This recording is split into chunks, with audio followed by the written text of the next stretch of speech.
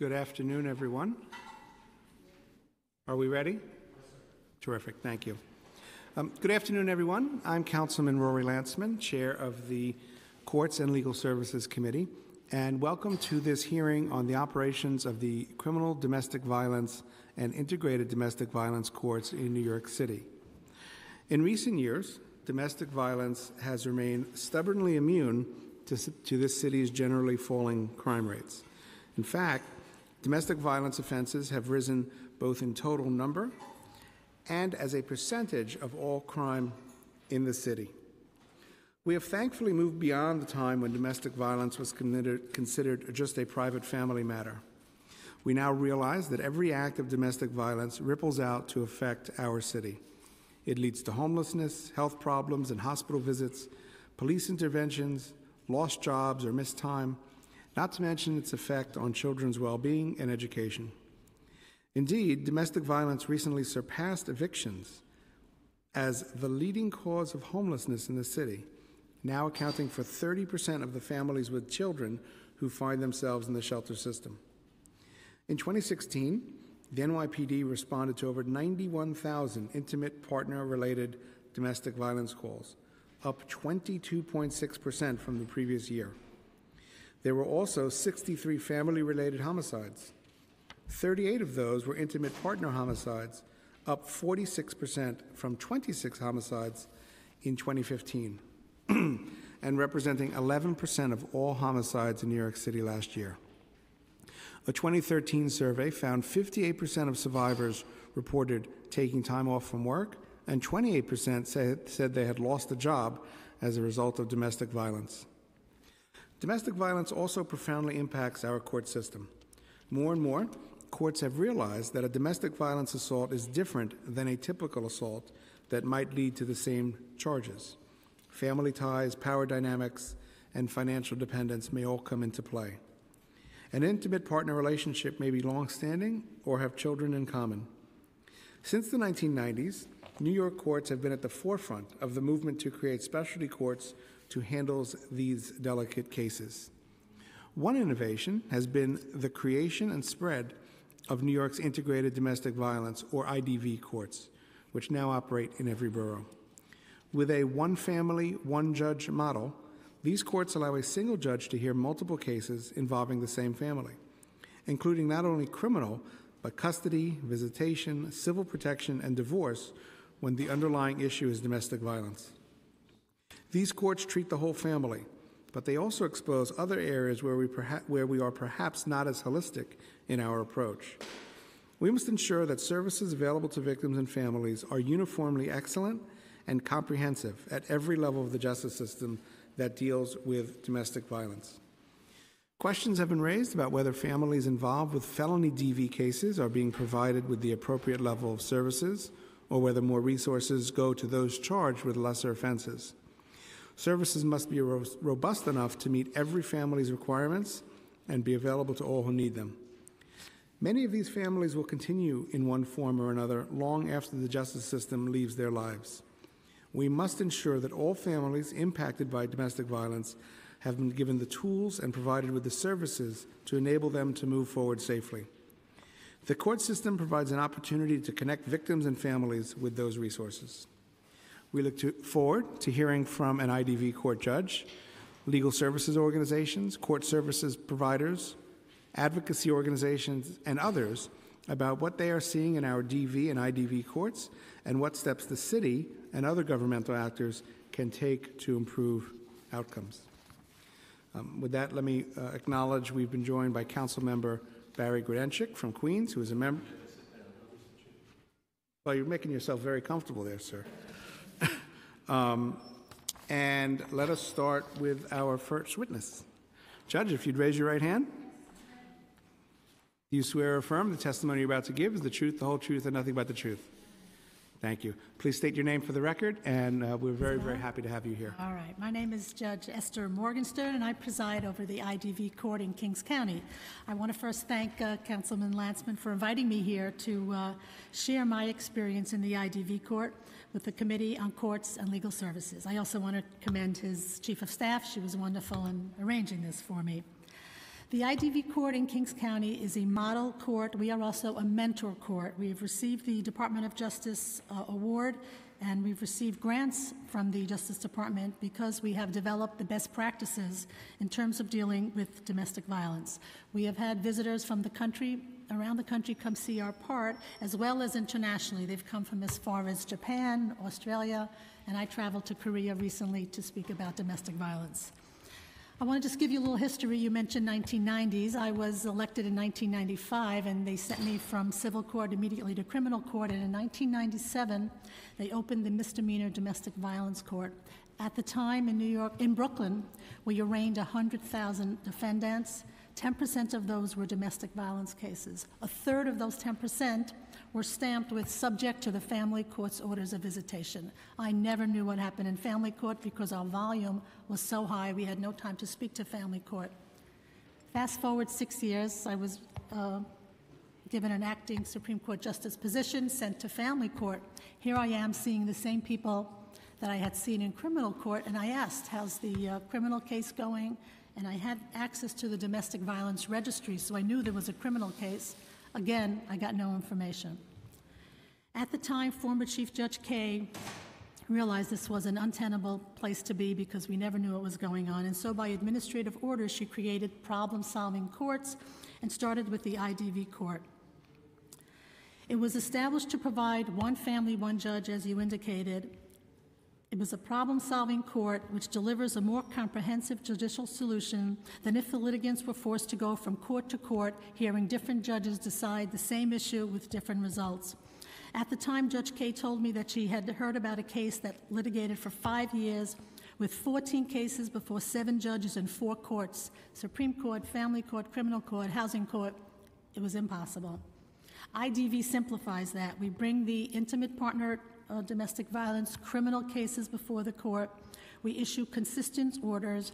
We're very concerned about increasing victim safety, eliminating multiple court appearances, coordinating information, and making informed decisions. The biggest advantage is shorter adjourn dates. Once the defendant is arrested for a criminal domestic violence case in Brooklyn, that's the jurisdiction. If there's a family case pending, a visitation, custody, a family offense where there's concurrent jurisdiction, we transfer all the cases to IDV. Once the matrimonial is filed, we bring that right to IDV as well. It cuts down on the number of supplemental petitions because they know they're going to come right back and see me again. So it's once in IDV, always in IDV, and so the numbers are cut down. Before we started the part, to establish the protocol, which I've given you a copy of, Councilman, and if they want additional copies, they're available, we held many stakeholder meetings where the different stakeholders expressed their position. We had the Center for Court Innovation, Safe Horizon, of course the Mayor's Office, the DA's Office, Brooklyn Defenders, Legal Aid, the New York Society for the Prevention of Cruelty to Children, CFS, the 18B lawyers, who we cross-trained down the road to handle both criminal and family petitions. We had the Children's Law Center represented, probation, the police department, NYCC Housing, and we even included the clergy because we wanted to get their position and how they can help us in this new adventure. Also, at the time, we were provided with a lot of resources, so we have 1 dedicated sergeant, 3 officers, always the same. They don't rotate out of the part. We have a resource coordinator.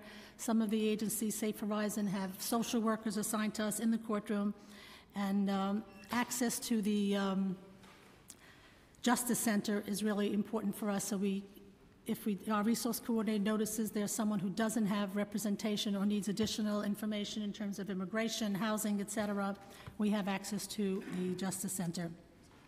The statewide coordinating judge for family violence, Judge Kaplan, has provided support to our mentor court and continues to provide training throughout the state. Now, if you want to compare this to the DV court, again, it's just stamping those orders where the judge has no idea of what's going on. Family court with a limited jurisdiction. We combine all of those cases, including the matrimonials, which once they're in our part, we deal with child support, because if the party's never married or if they haven't filed their matrimonial yet, the support matter stays with the support magistrate, and that's difficult as well. It forces the litigants to run to another part. Our vision, again, is to deal with the one family, one judge unit. When I started with the model part. I started in Queens because they wanted to start the model part in a smaller jurisdiction. I sat there for 3 years, and we were able to do the juvenile delinquency cases, the abuse and neglect cases as well, housing court. Brooklyn is just a much bigger jurisdiction, and so we're unable to bring those other cases in. Some of the obstacles and challenges, I just wanted to mention those, the confidentiality issues. We create one family file, but in that file it has the family petitions, the criminal cases, and the divorce. They don't just get merged together. If the defendant seeks a trial, it goes back to square one. The criminal defense attorney is not entitled to the mental health forensic evaluation from the family court file, and likewise the family court attorneys are not entitled to the rap sheets necessarily. They may have to subpoena some of those records. Of course, with our cross-trained attorneys and with our wonderful attorneys from BDS and Legal Aid, they're representing on all sides, so obviously they have access to all the information. But it's just not open to everybody to have all the paperwork.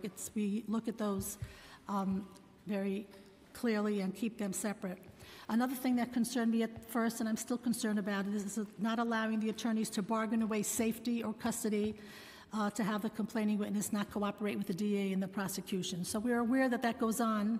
No one comes to the bench and says, I have a global solution, and she's not going to testify in the criminal case if she gets this or that.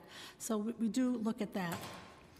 We have a lot of services that we offer in IDV. We have the resource coordinator, who is the link to the services in the court. ACS provides preventive services, drug and alcohol treatment, batterer intervention programs, supervised visitation with trauma counseling for the victim as well as the children, and parent education for the non-custodial parents.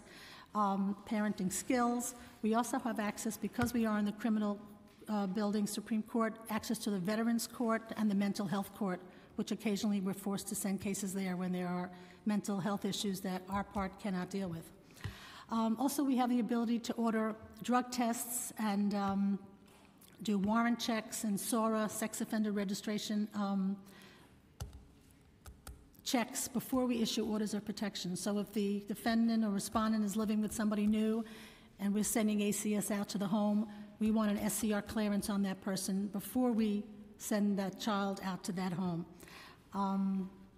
Again, in the consolidation, we also bring in our paternity cases, and we also are the compliance part, and that is if a defendant takes a plea or is found guilty after trial and we send them to drug treatment, alcohol, probation, they come back to court and again are seen by the court. If they're rearrested for drugs or alcohol, driving while intoxicated, I'll transfer those cases in as well while I'm monitoring the visitation and custody. Once we get to the matrimonials, if we're doing a trial on the matrimonial case, we do business evaluations, home appraisals. It's a regular matrimonial trial, which can take a long time when you're talking about more moneyed parties. I find that IDV criminal cases are disposed of more quickly because the victim is always in the courtroom for her visitation case or the custody case or the matrimonial, and I find all of our cases resolved more quickly. Our biggest challenge is supervised visitation, because we do have the Legal Aid Society defenders, 18B representing criminal defendants. We also assign the cross-trained attorneys on the visitation portion, and the batterer intervention programs, the criminal defendants need to pay for, but when it comes to supervised visitation, there's a real lacking of services for that. And when you're at the end of the case with 2 years have gone by, the criminal cases have resolved, and matrimonial has resolved, the children, we still want them to reconnect with the non-custodial parent. And very often I sign 722C orders, which allows the court to use, city and state funds to have those visitations occur. But there's a real need for additional funds for supervised visitation. I hope the council can see maybe to give us a grant for that. That would be something that would really be in addition to our part. Thank you. Terrific. Thank you very much. That's a good overview. I know I've got a bunch of questions. Let me just mention that we've been joined by council members Carlos Menchaca from Brooklyn and Paul Vallone from Queens. So let's get right into it.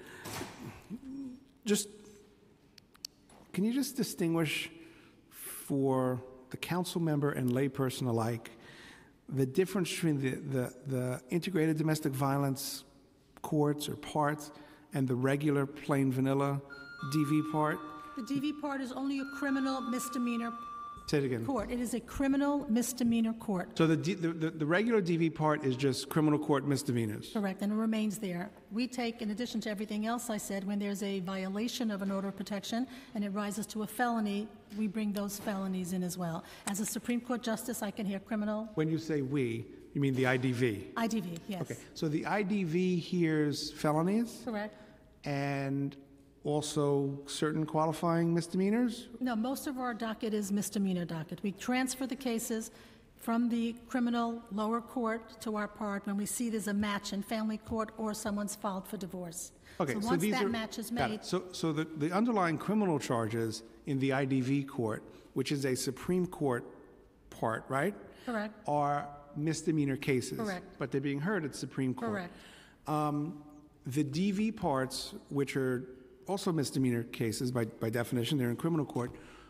Why are those cases not being also transferred to IDV? What Because makes at a the- case ineligible for an IDV part? At the time, there is no open visitation, custody, or family offense petition, and there is no open matrimonial. You have to have a match to get into the part. And so, does there need to be an open family or matrimonial, or just there's a family or matrimonial issue that should be resolved? It's got to be a bona fide existing Correct. case. The idea is one family, one judge. So the protocol which we set up, if a case has been before a family court judge for 2 years and there's forensic evaluations already done and they're set for trial, even though there's a new criminal arrest, I won't transfer that in. Yeah, got I'm it. one family, one judge, new cases that I can make a difference in the family. Got it.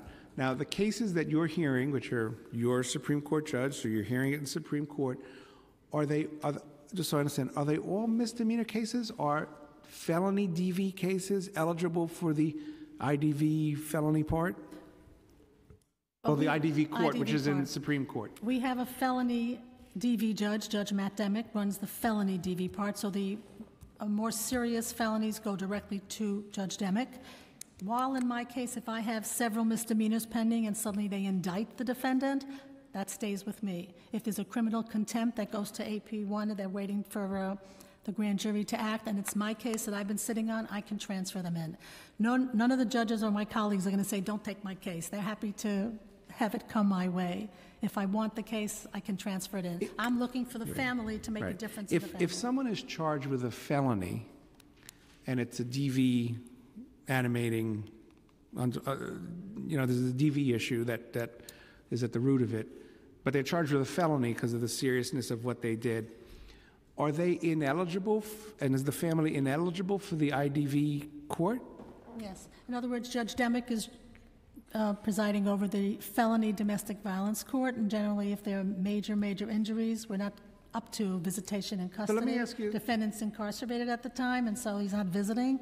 If they file for divorce, of course, the divorce is going to be heard, but it's not coming to my part with a violent felony pending. So one of the things that we heard, and now I'm understanding what is being said when I heard this, is that it seems odd that the more serious the case, the less likely the victim, and I'm going to go out on a limb and say 98% of the time it's a woman. 90%. 90. All Yeah. right.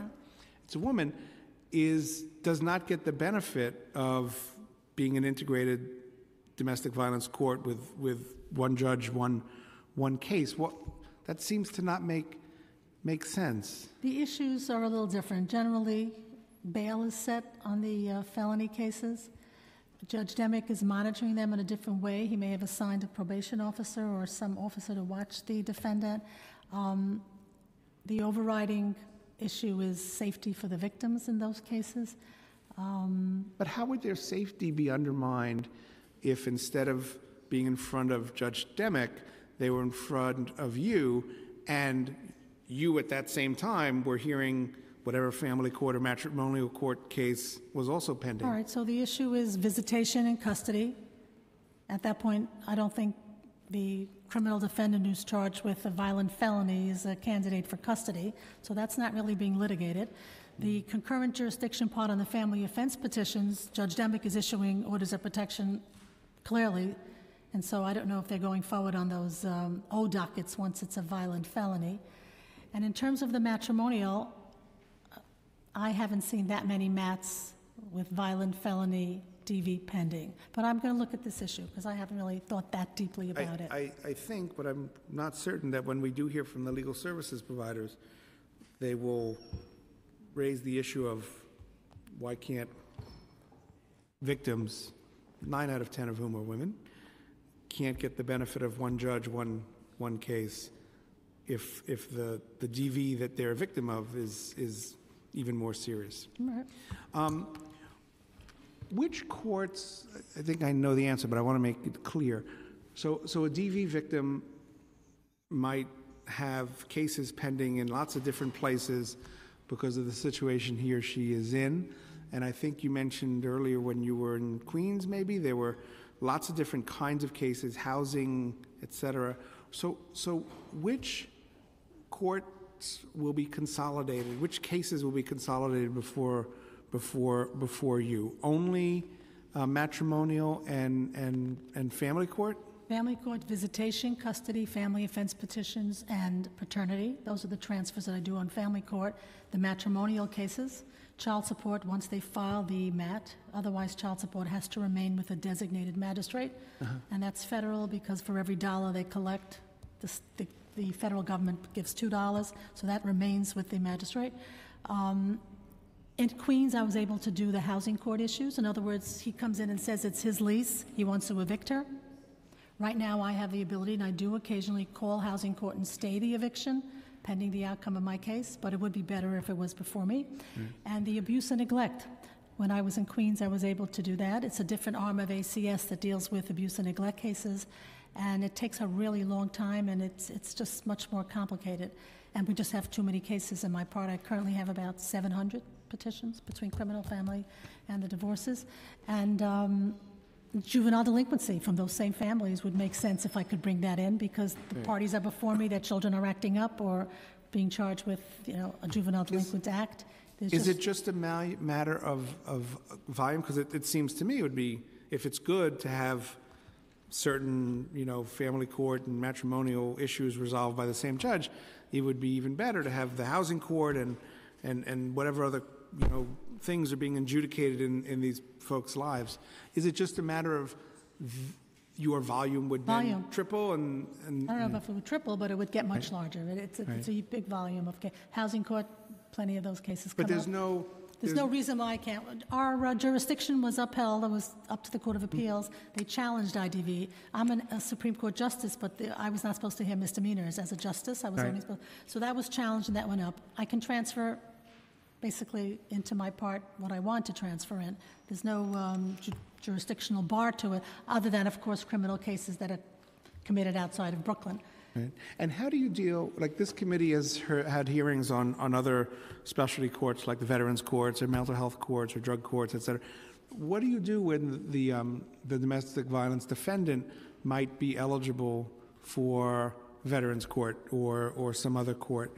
Do you then perform the same function as the veterans court would, or?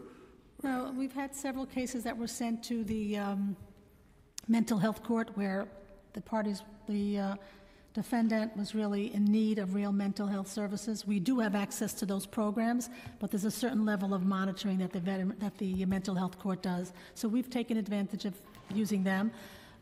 With the Veterans Court, we've sent several criminal defendants to the Veterans Court. My concern with that is when a defendant takes a plea in Veterans Court and admits to his guilt, and then fast forward a year and a half later and we're trying the custody portion and he gets on the stand and denies it. So I had one of those experiences, and that really turned me off to sending cases to Veterans Court, but I'm still open to doing that in an appropriate case by making sure that the time the plea is taken, that my court is aware of it, because I only found out that he had pled and had actually allocated to violence and then got on the stand on the custody and denied that it ever happened. So those are my concerns, and that's why one family, one judge makes sense, because that would be hard to do if it was before the same judge, if you pled guilty and then denied that you did the act. Right. But they are available to us, as is the drug court. Right. Are you able to mandate or provide the same services that this veteran would get in that Veterans Court for all practical purposes, or? I believe the Veterans Court has a veteran as a judge, so there's a certain connection that the defendant may have with a veteran. There's also mentorship that I know we're trying to Right. expand. And I know in the mental health court, Judge Demick does a wonderful job and really connects with his defendant on a different level. But we do have access to EAC Link and the other mental health programs, and the different attorneys come in and bring us, mental health programs that they want their clients to go to, and I'm not opposed to that as long as they're willing to sign releases and my resource coordinator can get the information directly from the program as to the defendant's attendance and whether they're benefiting from that. All right, so let's get to the services that are available to defendants, families that are in the IDV court. What city agencies, if any, are in the court or involved in the work of the court? In terms of services, Yeah. Again, the Justice Center provides social services and immigration advice. We have battery intervention programs, drug and alcohol programs, mental health programs, parenting skills. Again, my resource coordinator has access to the different programs that may be best suited to the defendant. We get our initial request from the district attorney who has spoken to the victim, and he'll say, in this case, I'm offering this and this plea with battery intervention, alcohol, drug treatment, et cetera, or mental health. If the complainant is saying the person has been on meds for years, then that's what the offer will be. We then, when we have both parties before us, we'll hear what the other side says that the other party needs. And so we can have those other services made available.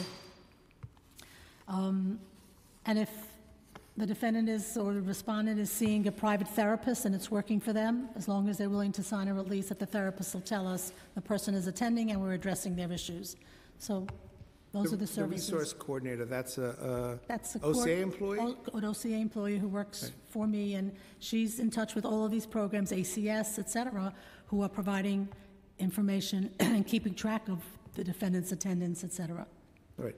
I know the last thing I'm going to want to ask is you to explain the lack of supervised visitation and what the city could potentially do to accommodate that. But that's my ultimate question. My penultimate question is, other than that, are there services that you would like there to be available that are not, or are there services that there's just not enough of? So, for example, 2 years ago, we visited and had a hearing on the Human Trafficking Court, and we received testimony that the services that were being provided were the right services, but the service providers were overwhelmed, and they could not take all the people that judges would like to send their way. So, are the services that you think need to be available, either in scope or in availability? Look, if somebody has insurance, obviously it's easier for them to get into a drug and alcohol program. If they don't have insurance, it's more difficult. I don't hear that there's a wait list necessarily to get into any other program, but I do hear that with the supervised visitation, where Safe Horizon, although they're in our building and they do a great job, and for the most difficult cases where we want them going through magnetometers with court officers around, so we know we're ensuring victim safety. So let's do supervised visitation. Just what is that? All right, so they come in through different parts of the building, one through Supreme Court, one through criminal court, so they never have to meet the parties. The non-custodial parent waits. The custodial parent brings the child in, meets with the supervisor. They have a little conversation, set it up, and depending on the age of the child, they'll put out the toys and the games to get this started. The custodial parent will walk out, and the non-custodial parent will walk in, again, depending on the age of if it's an infant. It may be different. And they observe and will report back to the court how it went. Now, we're not lulled into thinking that the victim's perfectly safe then, because we know they're being observed and we know we're going to get a report back on how that went. But it is a good indication, a start. We've had cases where a child comes in, 10, 11, will face the door, won't even look at the parent, and that'll go on for a month or two. At that point, when you come back, we'll try to see if we can do something else. Trauma counseling for the child, therapeutic visitation where the child can express how awful it is, I don't want to see that person. And then there are cases where the custodial parent may be manipulating the child, and the social workers will see that. We also have, and I neglected to mention, the Children's Law Center in our part, and all eligible families get an attorney assigned for the child, and I get very good information through the Children's Law Center, who have social workers on their staff who can feel out whether they believe it's a case where the child is being manipulated. And I'll listen to that. And is the prime purpose of these supervised visits to inform the court and the determinations you have to make about custody and reuniting the children with their non-custodial parent? They have rights to see their children, and children need to see their parent. So we can't force visitation. So there are defendants, respondents who say, I don't want to see the kid, and I'll again put the case over and see if we can try to do something with the family member to intervene. But after that, at some point, I can't force visitation. But to have visitation where a non-custodial parent is seeking that, I do everything I can to try to connect in a safe way. And there are long wait lists in some agencies for us to get into Right, that. so in terms of resources, there's not enough availability to do these visits in the time that you'd like to do them. In a safe space, correct. And they all take place at the courthouse? Only Safe Horizon is in the courthouse. The other agencies are outside the courthouse, CFS, New York Society for the Prevention of Cruelty to Children. And then we use private social workers where I'll sign a 722C, again, for them to get that through court funding. 722C is? Order that they get, the city and state will pay for the supervised visit. But again, that'll be for therapeutic visits for 3 visits. That's not really long enough, period. What do you have to show, or what has to be shown for you to? They have to be eligible. In other words, they have to have assigned counsel. They can't afford a lawyer. We can look at their tax returns in terms of what they earn and whether they're eligible for that service. But the best way to do this would be for the agencies to have funding. We wouldn't have these long wait lists. I know in family court, their wait lists are even longer because many of these agencies give priority to the IDV cases, but we still have wait lists. Got it. All right, thank you. We've been joined by Councilmember Vanessa Gibson from the Bronx. Do any of my colleagues have questions? Barry was here first. You have a question? So, Barry, Carlos. I think it's good afternoon. Thank you for being here today, Judge. This is obviously a very important topic in our great city. One of the things that concerns me very much, I sit on the General Welfare Committee as well, and we have seen where the number of people coming into the homeless shelter system now is 30% domestic violence victims, which unbelievably outstrips people who are getting evicted by about 3 to 1. And I just wanted to know if you had any comments or thoughts on that. And we deal with that regularly, where the party's in a DV shelter or just a shelter for families, and it uproots the whole family. I mean, the schools are changed. If there's visitation ongoing and the pickup and drop-off was from school to school, so the parties don't have to see each other, suddenly they're from Brooklyn, they're living in the Bronx, and it is a big problem. So it's a disaster for the family. Absolutely. And children not going to school, and their friends, their property, it's a problem. And so we look at that. any thoughts that you might have on how we could? I know it's almost impossible issue. It's a funding issue where I would hope they would try to at least keep them in the borough, unless they're changing boroughs for safety. At least keep them in the borough where the rest of the family is, and so they can continue. But uprooting them has to be the worst thing for them, and we deal with that pretty regularly. Okay. Thank you, Mr. Chair. Thank you, Your Honor. Thank you. Councilmember Menchaca. Thank you, Chair. And thank you, Judge, for being with us today. I wanted to maybe do a little bit of focus on a population that we believe is also not only represented, but potentially underrepresented. And what we're trying to do is bring more cases out of the shadows, and that's our immigrant families and our immigrant mothers. And I kind of want to hear from you, your experience in the last few years and the texture of that community, the special kind of attention or specific services, training that might be administered, more efficiencies. Just anecdotally, there may be fewer people reporting, but the wonderful thing about my part is that we have the same lawyers basically there all the time who are very well aware of the immigration issues. And I know the agency... Can you repeat that again, sir? They are aware? They're very well aware of the immigration issues. We're talking about the victims right now. And so they're giving them immigration advice, the Justice Center. And from when I started doing domestic violence, there was always that threat, you know, you're not legal here, your kids will be taken from you. And so I've been hearing that forever. I would hope that the DV officers who appear at the home treat the documented and undocumented the same, so that should not be an issue. When the criminal defendant is taking a plea, we go off the record and discuss whether the plea to this specific count is going to make it a deportable offense. The DA assigned to my part is very aware of that as well, and they're very, very often willing to have them plead to a non-deportable offense once the immigration advice has come through. And we've adjourned cases for possible disposition to allow the defendant to speak with immigration lawyers to see how that could be worked out. So nobody's trying to not give services to those who need it, and other than being requested by the defense in terms of not taking a plea today and waiving the 30-30 right to proceed immediately, we don't really discuss immigration in the part or someone's legal status. And the services are available, whether it's supervised visitation or the social services. We don't make any kind of, certainly not in the courtroom, in terms of somebody's eligibility for that.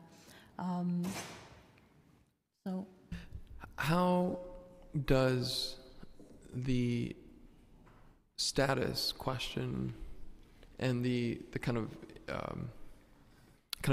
the hesitation to even arrive at a report at a precinct level, and once the case kind of gets to you, how does the immigration status issue impact? I think you kind of said it, but I kind of want a more clear kind of positioning. In what way does an immigration status impact the case itself with multiple kind of concerns for the individual? all right, so when we're talking about us, IDV is a compliance part, and so a defendant is on a criminal case is directed to do a batterer intervention program, and the case is put over. So it's 16 weeks, 14 weeks, and we're monitoring that. If the defendant misses a session in the program, my resource coordinator is going to know the next morning, and I'll have the attorney bring the defendant in, and we try to escalate the penalty. So the first time on, they may have to plead to a VOCD, violating the conditions. But after that, it may be a jail sentence of even a weekend, and that can expose someone who doesn't have status if they're incarcerated and ICE is doing something. So I'm aware of that. And I look at that. So, and is that something that kind of goes across the system as far as training, understanding, awareness? I can't speak for the whole system. I know the defense bar, I know they've been speaking about doing their training on immigration. I know a lot of them have retained immigration lawyers on their staffs. But it's something that I'm very well aware of, and especially if that's the custodial parent, because that person is taken, where do the children go? So I look at all of those issues, and well, I look forward to continuing to work with you. Last week I chaired a immigration hearing on U&T visas and the kind of real impact a city could have, and the involvement of both the legal services and our courts and our NYPD and the district attorneys in really unlocking that potential for certification. And I understand that you also have that ability. Is that right? Sure. If the complaining witness has assisted in the prosecution, I've signed several of those visas where they're allowed to stay because they did assist in the...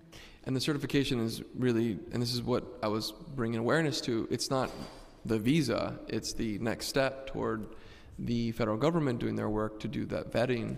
And the more we can just certify at the end of the day, if they've cooperated in some way with some kind of information, that should be enough. That should be. And right now we're seeing a lot of denials for reasons that will continue to be revealed.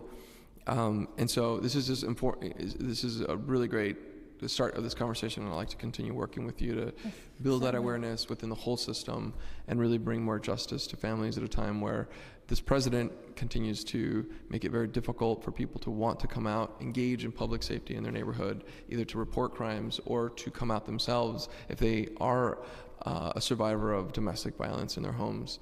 And that's what we're going to need more of. And the more immigrants we can get out seeking justice, the better the system will play out. Better for our families, I agree. Better for our families. So thank you for your work. Thank you, Chair. Thank you.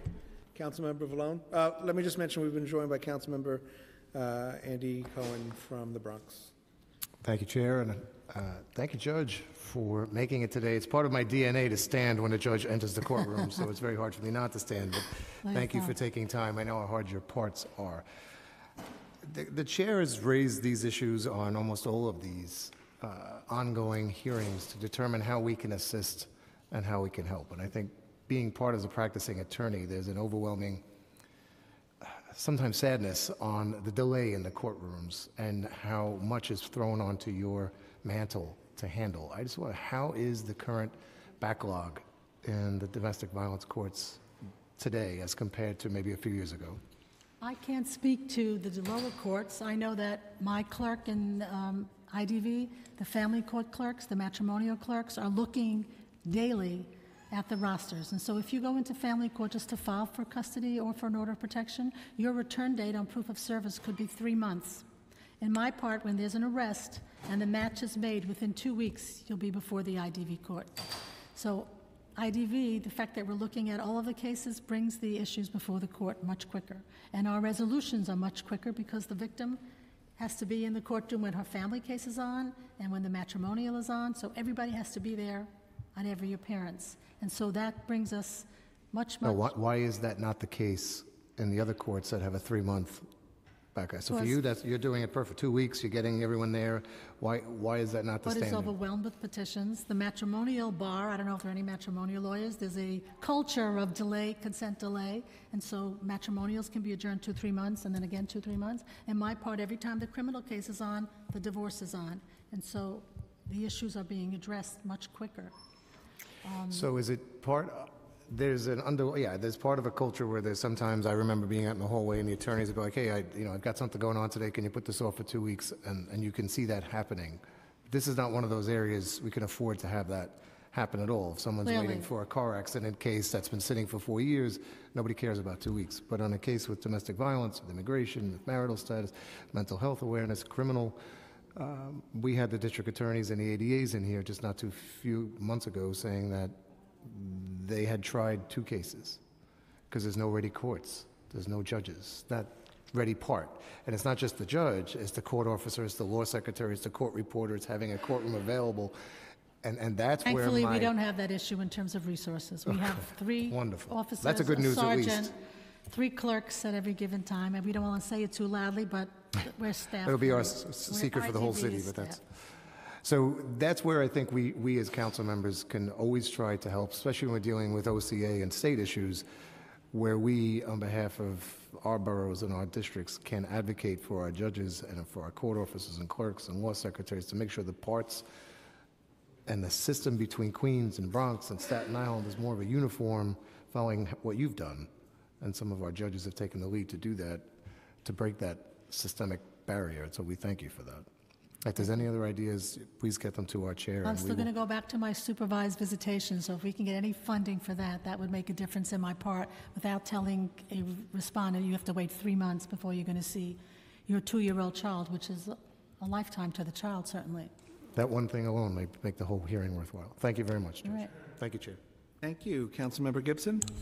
Thank you very much, Chair Landsman. Good afternoon. Good afternoon, Judge. It's good to see you today. Thank you for coming to City Hall. I am a council member representing Bronx County, so I speak from a lot of experience in terms of working with all the courts. I represent the entire civic area of the Bronx, family, criminal, civil, as well as the DA's office and the Family Justice Center are all in the district I represent. So I just had 2 questions just based on your experience, and I know you talked about funding being obviously a challenge in terms of needing more funding for the level of resources that are needed. I also see another challenge for us in the city is obviously the ongoing partnership that we have to have with OCA. And it's not always as easy as we would like it to be, because I don't think, we always have the same conversations at the same time. Let me put it like that. So what I'd like to understand, and I have a high number of domestic incidents, particularly in public housing in the Bronx. I get reports, so I know my domestic incident reports. I have thousands every single year. And as Councilmember Grodenchik said, a lot of those families obviously are in the shelter, but many of them are living their daily lives, and they're living in a domestic incident. Some may not even know. So I'd like to understand further from your perspective, what can we do as a council to make sure that there is a better coordination of services? So the Family Justice Centers really serve, for me, as an anchor of making sure that we deal with the health care, the housing, the emergency transfers, the access to benefits and food, getting school children moved through the system, which I think is great. I'm always looking at ways that we can improve, because I think in light of what Councilmember Menchaca has said with the immigration issue that, lingers over our head, but it's a real reality for many families. How can we find ways to make sure there's a better coordination of services, but also how can we be more creative in bringing many victims out? Many of them are fearful. They don't like to talk to government. They don't like to go to buildings with metal detectors. They don't like to sign in and do intake. I mean, it's a real challenge. And we've noticed, since this administration, that some are not going to medical appointments. They're not going to the health care centers. They may or not be sending their children to school. It's a lot of things that we've seen just on the ground. So I'd like to get an understanding. We're about to approach a new budget season in January. What you think we can do to make sure that there's a better coordination of services. Obviously, working with OCA, I don't forget about that critical partner, because we need their support. I used to be, as well as Councilmember Landsman, we both served as assembly members, so we remember those conversations around OCA's budget, and how we can make sure that if we are bringing in more judges, we also bring in more support staff as well, right? You can't bring in more judges without support staff, but sometimes that happens. So just from your perspective as a sitting judge, what do you think we can do to make the system better? All right. We do have a statewide coordinating judge for family violence. I'm sure you know her, Judge Deborah Kaplan, and she's dealing with a lot of these issues statewide, and certainly focuses on the city of New York.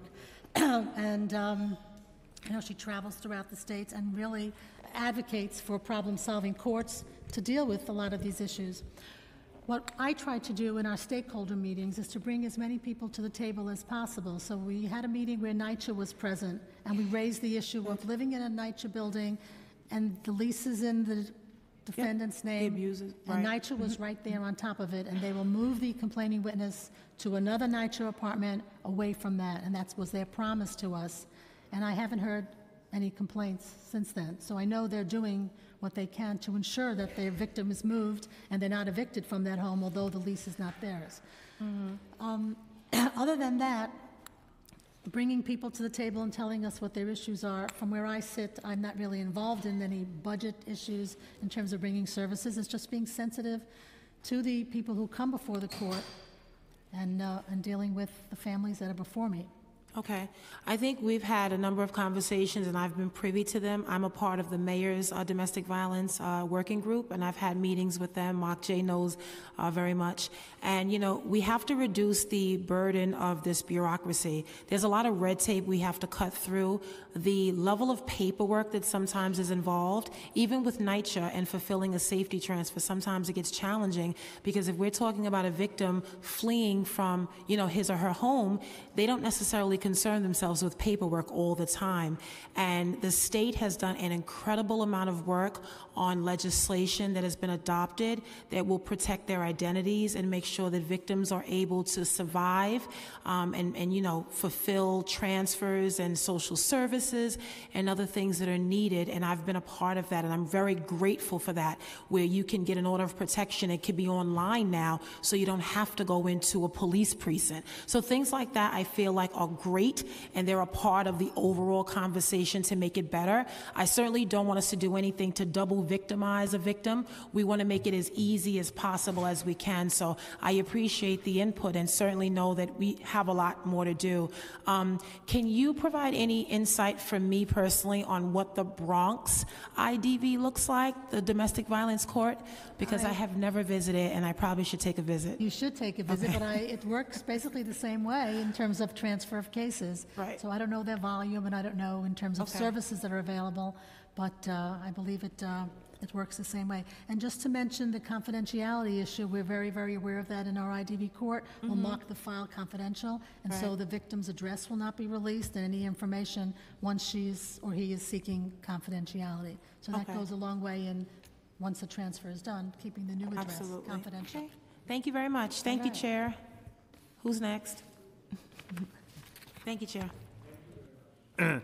Judge, thanks so much. We really appreciate your coming here. We're always very grateful when OCA sends a representative to testify, and it goes without saying, we're all big fans of the work that you do, and we're going to be looking to figure out ways that we could support that work. Thank you so much.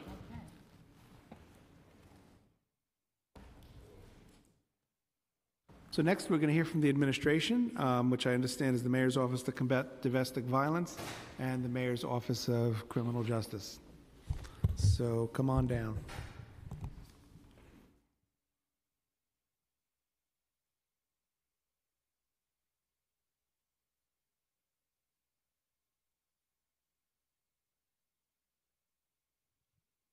Good. You raise your right hand. You swear or affirm the testimony you're about to give is the truth, the whole truth, and nothing but the truth? Terrific. Let's put 10 minutes on the clock for each. But, oh, you're the only one testifying? Terrific. And extra points for not using the whole 10 minutes.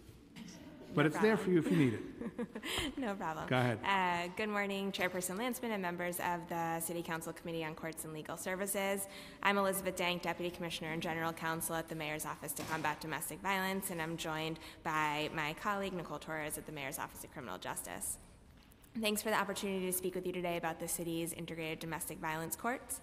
The Mayor's Office to Combat Domestic Violence was established in 2001 and oversees the citywide delivery of domestic violence services, creates innovative policies, develops crisis intervention and prevention-based programs, and works to increase awareness through broad and diverse outreach efforts throughout New York City. OCDV also operates the city's 5 family justice centers, which provide holistic, multidisciplinary, and trauma-informed services for victims of intimate partner violence, sex trafficking, and elder abuse in one location. The services at the family justice centers are provided by over 40 community-based organizations who are on site at the centers, as well as other city agencies, including the District Attorney's Office, the New York City Police Department, and the Human Resources Administration. In 2016, the FJCs had over 62,000 client visits across the boroughs, and over 10,600 of those clients were involved in an open criminal case. Many, if not the majority of those cases, would have been pending in the city's domestic violence or integrated domestic violence courts.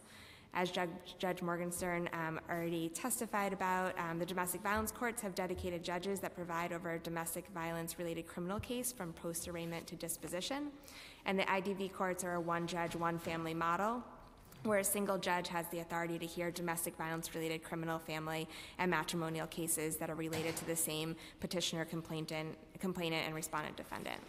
The family justice centers are closely connected to the DV and IDV courts, and court staff, as appropriate, are able to provide referrals for victims to the FJCs and create linkages to resources. In addition, more broadly, we've been working closely with the Office of Court Administration to enhance court engagement and responses to domestic violence system-wide. Last year, the mayor launched the New York City Domestic Violence Task Force, which was co-chaired by the First Lady, Shirley McCrae, and Police Commissioner O'Neill, and co-led by OCDV and the Mayor's Office of Criminal Justice, Mark J. The Domestic Violence Task Force held working group meetings over the course of a month to develop 27 recommendations, which were funded and released earlier this year.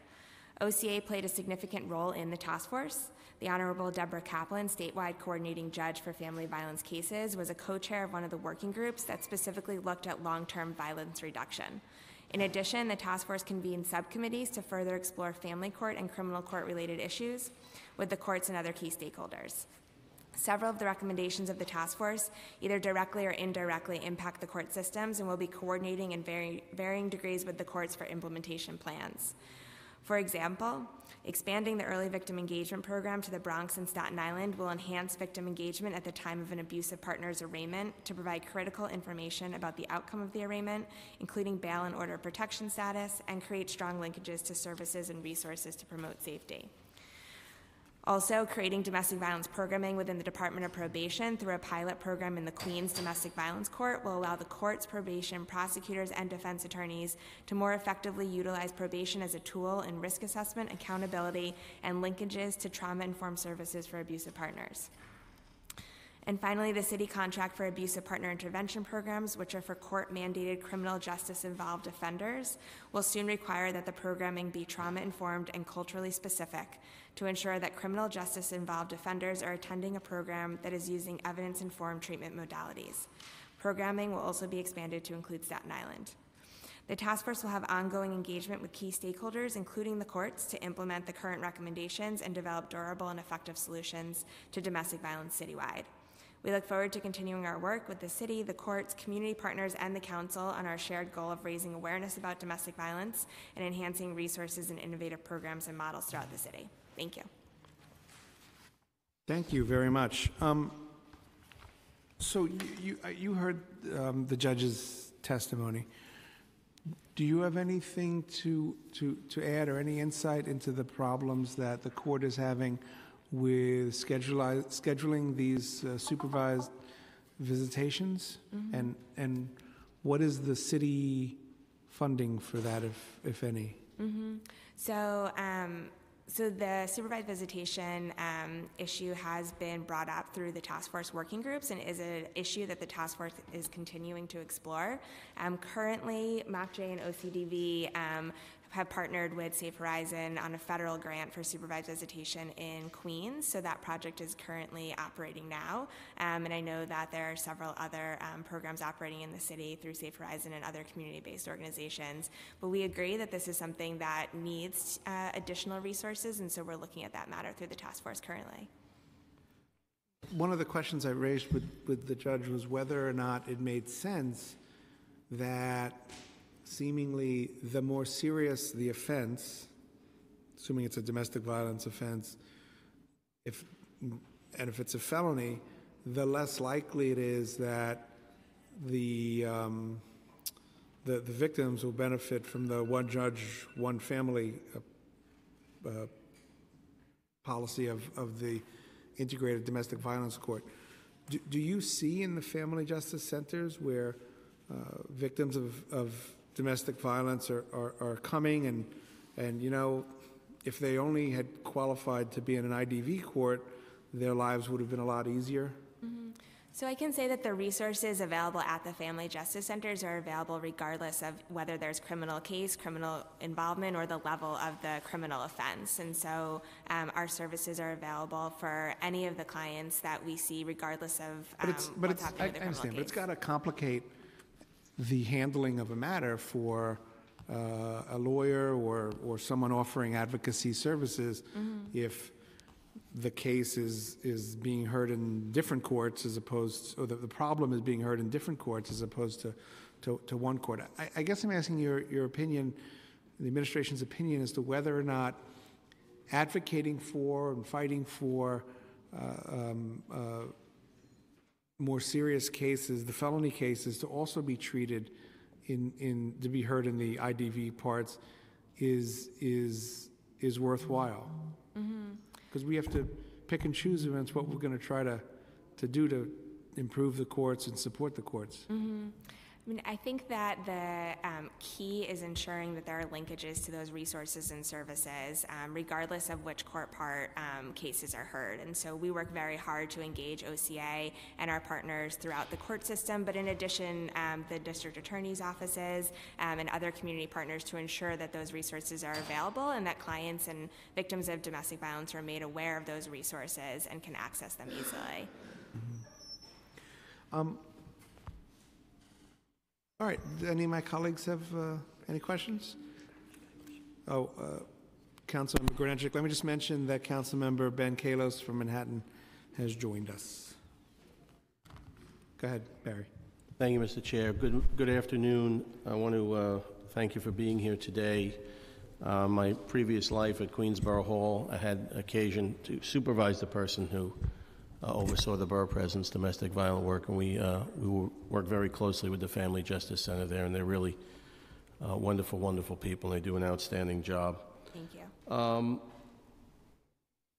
want to ask you a question about homeless services and how closely you work with the Department of Homeless Services, and can you explain that about a little bit about that? Mm-hmm. Yeah, so our office works closely with the Department of Homeless Services, with DHS. Currently, right now, we've been working closely around training. Earlier last year, our office launched a policy and training institute to be able to enhance the training that is happening with city employees about the complexities of domestic violence, including linkages to resources and access to information. So we've been working closely with DHS to provide trainings across the shelter staff, both DHS employees and contracted providers. I don't have the current numbers on me, but I know that we've reached a significant number and are still continuing ongoing conversations with DHS around training and how to continue to enhance those efforts.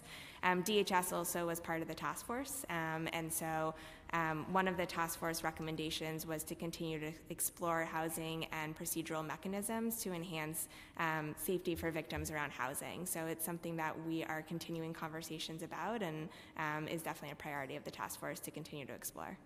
It concerns all of us greatly because upwards of 20,000 of the people in the shelter system are DV victims or the children of DV victims, so it's something that we need to focus on greatly. Can I ask you what you think the biggest problem facing your agency or in dealing with the victims of domestic violence? Okay. Sure. So I think one of the great things about the task force, which was just convened, is the fact that it is a partnership between our two agencies, the Mayor's Office of Criminal Justice and OCDB, because it marries the criminal justice and social services solutions and approaches in a way that we hadn't formalized them before. Of course, our agencies have been partnering together for many, many years, but the task force created this more formal approach to be able to look at the issue from both the criminal justice and the social service lens and develop solutions that address it from both angles. Thank you. I've been working on this issue since college, and it just it doesn't seem to get better. I mean, maybe we're a little better at handling it, but that's been a long time. But I want to thank you for your work. Thank you, Mr. Chairman, for the time. Thank you. Member Kalos. Thank you to the chair for this hearing on this important issue, Rory Lantzman, and thank you to the Mayor's Office to combat domestic violence. So, in your testimony, you indicated that there were more homeless families with children who found themselves in that situation because of domestic violence versus evictions, which is a first time, but a very sad fact to learn. What types of resources are available in terms of vouchers or other resources through the courts or through your office to help victims of domestic violence find housing immediately, and what's their average stay in the system, in the shelter system? Sure. So I didn't talk about that in my testimony, but I can definitely address. Sorry, that's in the committee report. Oh, that's fine. I can definitely address the housing. So right at the time the task force was launched, we received funding through the city to be able to bring housing legal services on site to the family justice centers. So we launched housing legal services on site in partnership with the Human Resources Administration and the Office of Civil Justice Coordinator's Office at the end of last year. And one of the recommendations of the task force that was released earlier this year was to continue those services on site. So those services are remaining. So we are pleased that we'll be able to add that to the holistic services that we're offering on site at the Family Justice Centers. With regard to early victim engagement, I think once folks are at the courts, that's a good step, and it means they've made it through a lot of places where they might have often been deferred. has the Mayor's Office to Combat Domestic Violence had any interaction with the NYPD and how they treat domestic violence complaints, 911 calls, or even just harassment complaints, where I would say that quite often, in certain cases and anecdotal stories I've heard from constituents, harassment complaints aren't necessarily taken as seriously until something bad has happened, and what that bad has happened is often far beyond what's required for the legal definition of harassment. So, Yeah. are you tracking harassment and through 911 calls and what the responses are, and how can we make sure that we take domestic violence at every level, even when it's at the harassment level, seriously, and make sure people have the resources they need? Yeah, so we work closely with the NYPD and specifically the Domestic Violence Unit. We have domestic violence prevention officers on site at each of the 5 family justice centers to provide opportunities for victims to have that level of engagement with NYPD, but also to be able to file police reports on site at the FJC. We also work closely with the NYPD around training, specifically trauma-informed approaches to engagement with domestic violence victims. And specifically to address the question about harassment, my office had launched a coordinated approach to preventing stalking program in Staten Island several years ago in collaboration with the Staten Island District Attorney's Office and the NYPD, and it was expanded to Queens about 2 years ago, and one of the task force recommendations is to expand it further. And that program specifically looks at complaints for harassment and recognizing those cases early on as early indicators potentially of stalking incidents, and how to increase awareness and understanding in law enforcement efforts around stalking.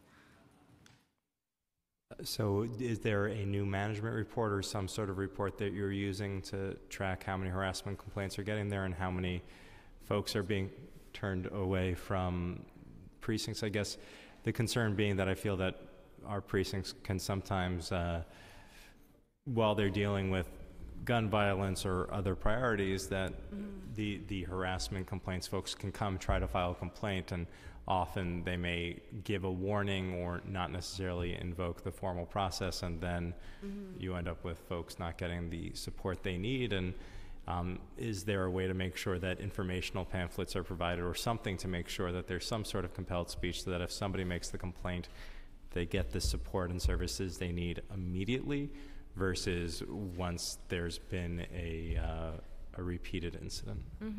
So we work closely with the Domestic Violence Unit, which has the domestic violence prevention offices in each of the precincts, to ensure that they have information and access to resources. There was also recently a city-funded program through NYPD to Safe Horizon to provide it's called the Crime Victims Assistance Program, CVAP, that houses advocates in every precinct, and one of those advocates will specifically be a domestic violence advocate. And so that's another avenue or entry point to services as well. Thank you. And just please take the harassment as seriously as possible and get NYPD to make sure that every harassment complaint is properly investigated and prosecuted. Thank you. Councilmember Gibson, anything? Good. All right. Thank you so much. Appreciate your testimony. Thank you.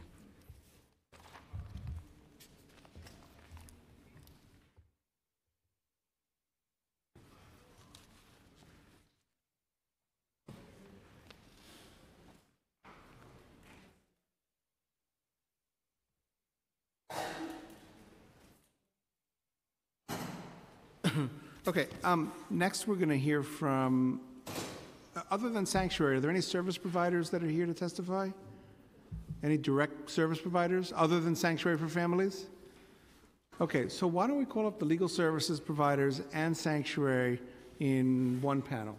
And that would be Sanctuary for Families, New York County Defender Services, Bronx Defenders, Brooklyn Defenders. We've got 2 Brooklyn Defenders. Come on down.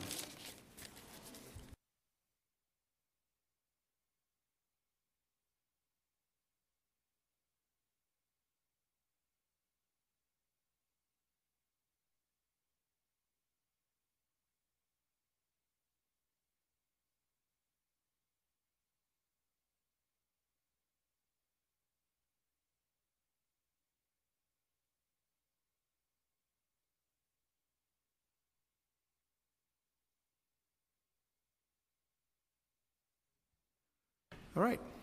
Good afternoon. You raise your right hand. You swear or affirm the testimony you're about to give is the truth, the whole truth, and nothing but the truth. Terrific. Welcome, and whatever order makes sense to all of you.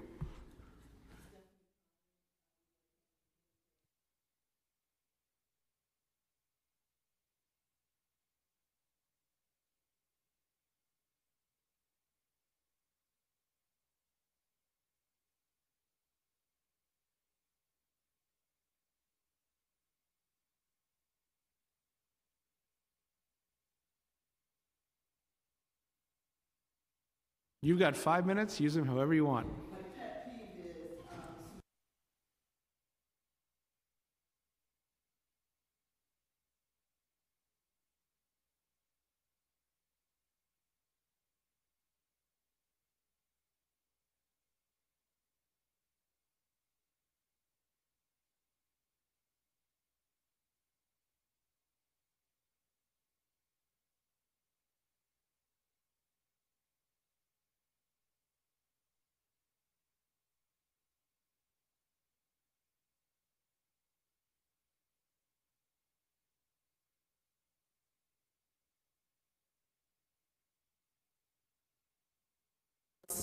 But it is the only opportunity that we actually get to hear from the child in any form. In Manhattan... Let me just interrupt to understand. So primarily, you would be representing the defendant. Yes. The criminal defendant in the DV charge. Exactly. Got it. We have two agencies that we kind of use in Manhattan. Actually, three. It was CFS, which we don't use very often now, NYCC, the New York Society for the Prevention of Cruelty to Children, and we also have a community organization, which we're now relying on a lot, Treat Me Right. It is a church-based organization with volunteers that do the visitation. What's missing from that church base is the fact that the individual counselors are not social workers. So if we think that there's a real problem that needs to be worked out between the parent and child, we rather have a certified social worker looking at the response. The person who supervises the visitation at Treat Me Right is a social worker, but the people that actually do the one-on-one with the parent and the child are volunteers from the church community. What's good about the church is it is in the community. It's in the 160s on the west side, and clients kind of feel comfortable at that setting. We don't have, I mean, if your client can't afford to pay for this supervised visits, we're stuck with 1 hour worth of visits. It's disappointing for the child. If the child is very young, it doesn't provide for continuity.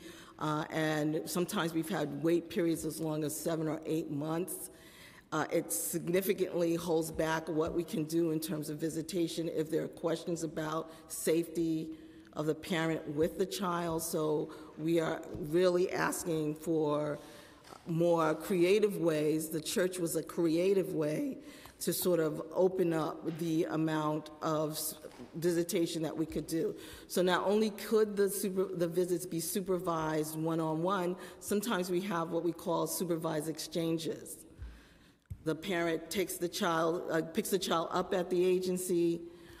They do an assessment of the child and the parent before the visit starts. They do the visit, they return to the agency, they do a debrief after the visit, and then they report on what they're seeing so that we can monitor whether or not there are any issues with visitation, because the idea is eventually to have the parent take the child on their own, whether it's for day visits alone, but potentially for overnight visits. And it's what we kind of use as an assessment for whether or not regular visitation can occur. And because the child is being observed, we have some idea, or at least the court has some idea, about how the child is progressing in the visits. When there's a social worker present, they actually coach the parent.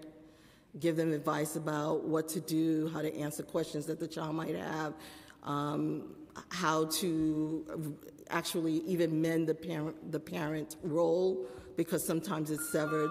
Sometimes the children are angry. They've seen things, or they're hostile to the parent, and they do help them integrate with the child. So it's almost, it's our last or our first source of trying to repair families that are broken. And we just need more services. If people have money, they can pay for the social workers themselves. They could do a whole lot of other things. They can also have more time. Okay. And that's important. One of the issues... Well, sorry, let's just go down the line, and then we can talk afterwards. Sir. Thank you, Mr. Chairman. My name is Daniel Kay. I'm a staff attorney at the Bronx Defenders, and I am our office's coordinator for the integrated domestic violence part, known as IDV. Now, at first glance, you might think that IDV would be a dream for the Bronx Defenders. Criminal courts are generally ill-equipped to deal with the diverse challenges that domestic violence cases pose for our clients, complainants, parents, and children. Full orders of protection and the threat of incarceration for a parent can only make matters worse for families in crisis. IDV could therefore be a real opportunity for a criminal court to holistically engage with our clients as parents and partners, as members of families, instead of just as criminal defendants. Instead of this dream, IDV can actually be a nightmare for our clients. And frequently, the limitations of the criminal justice system itself can undermine the very aims of IDV. First, engaging with both criminal court and family court services available through IDV costs money. You've heard about this before earlier today. Although the court does have discretion to temporarily waive fees, different providers have different rules that can limit a court's power to do so. And this is not just a supervised visitation issue. There have been times in IDV when prosecutors or opposing counsel or the judge are describing a program, and my indigent clients have leaned over while these other players are on the record to whisper to me, I want to do that, but how am I going to pay for it? Batteries intervention programs can cost hundreds of dollars over the course of several months. Now, despite 722C waivers and sliding scales, these only go so far for so long. The affordability of restorative justice should never be a factor where both liberty and the, quote, best interests of the child are at stake. The council should work to ensure that money is not a barrier to justice in IDV and that all programs are free of charge. More broadly, though, the inherent limitations of the criminal justice system often undermine meaningful resolutions for everyone involved in a case. The cases and relationships we see in IDV are complicated, and many, if not most, of those cases involve children. The blunt tools of the criminal justice system and its focus on prosecution and conviction are particularly ill-suited to deal with the complex balancing act required to do justice for our clients, complainants, and their children. Moreover, the collateral consequences attendant to criminal prosecutions and convictions affect entire families and communities. Missed work, lost jobs, and the threat of deportation of a parent can wreak havoc on children's lives. When prosecution is the primary tool we bring to bear, we lose sight of these costs. Indeed, in many cases, when zealous prosecutors define success as securing a conviction, the court process often works to disempower all parties, not just criminal defendants. A client can invest time, effort, growth, and expense in court-mandated programs only to have a prosecutor's offer to resolve the criminal matter remain unchanged, undermining a resolution in everyone's interest. In a situation like that, there is no incentive for clients to engage with services in the family court matter until their criminal court case goes to trial. Conversely, certain basic constitutional rights to which our clients are entitled in criminal court disappear once their case is transferred to IDV. Our clients are not presumed innocent. Instead, they are presumed to be batterers and bad parents. This is not the fault of the judges in IDV. It is the reality of a courtroom where different procedures and expectations apply to the different matters sent there. For example, it is already difficult for a parent criminally charged and endangering their children to feel their innocence is presumed in a typical criminal courtroom. Now imagine when parenting skills classes are suggested by the same judge who is deciding their guilt or innocence in the criminal case. This discourages our clients from meaningfully engaging with family court services that could prevent recidivism and promote rehabilitation. We want to challenge the council to begin thinking outside the box in this very complicated area of life and law. Criminal prosecution need not be the only tool we bring to bear. There are cases now making their way through our criminal courts and IDV that would be better addressed outside of the criminal justice system altogether. The Council can help to lead a paradigm shift by supporting programs in appropriate cases that de-emphasize the dominant role of prosecutors and actually focus on making families stronger. Without new and creative thinking, IDV will be a failed experiment. Having one's case heard there will be just like any other criminal court or family court, but worse. Worse for our clients, worse for complainants, worse for parents, and worse for children. Thank you for the opportunity to appear before you today. Thank you. Good afternoon. My name is Jamie Burke. I'm a supervising attorney with Brooklyn Defender Services, and I provide specialized representation to our clients in the Kings County Integrated Domestic Violence Court part. The IDV court is an innovative model, you know that, but there are some things that I'd like to address about that model in particular. One of the things is that the majority of cases heard in the IDV court generally have a better outcome than in the regular DV parts. And for that particular reason, one of your concerns was why aren't the more serious felony cases heard in IDV? And that should happen because there are better outcomes, because there are more resources for particular cases like that. And I find in my practice that more women are charged with felony DV cases than men because women oftentimes will use a weapon versus a man using a weapon, which elevates that case status to a felony versus a misdemeanor. And if that case gets put out of IDV and there's a battle over conflict over custody of the children, that woman does not get the benefit of IDV. When you say better outcome, you don't mean just for the whole family, there may be that, but also a better outcome for the defendant in his or her criminal charge. Right, I mean holistically, and also in the criminal charge in particular. So yes, to your question. So although the intent of the IDV model is to streamline and speed up the court process, there are many court delays and there's difficult to obtain services that prevents that from happening. And everyone has alluded to that problem, the problem of supervised visitation. There's a delay in getting a case transferred from criminal court to the Integrated Domestic Violence Court. And in that time between criminal court and IDV, there's a forced stay-away order so that our client is not given the opportunity to interact with their children. It may be the children that this person walks to school every day. It may be the children that this person cooks dinner for every day or does homework with every day. Is the delay in transferring from criminal court, plain vanilla criminal court, to an IDV court because of the lack of supervised visitation, or that's just the bureaucracy of the courts? It's the bureaucracy of the courts. The supervised visitation does not happen until the case gets to IDV. So if a case languishes in criminal court for 6 to 8 weeks, that's 2 months that a client has not seen their children. Then the case gets transferred to IDV, the court wants to do an investigation and so forth, and then order supervised visits, even though there's the presumed innocence, but there still will be supervised visits. There's a waiting list, 3, 4, even up to 6 months long for this person to get supervised visits. So 2 months plus 6 months, it could be up to 8 months before a parent can have a 1-hour visit with their child that is supervised by a social worker. And it's unfair to the defendant who is presumed innocent in this entire process.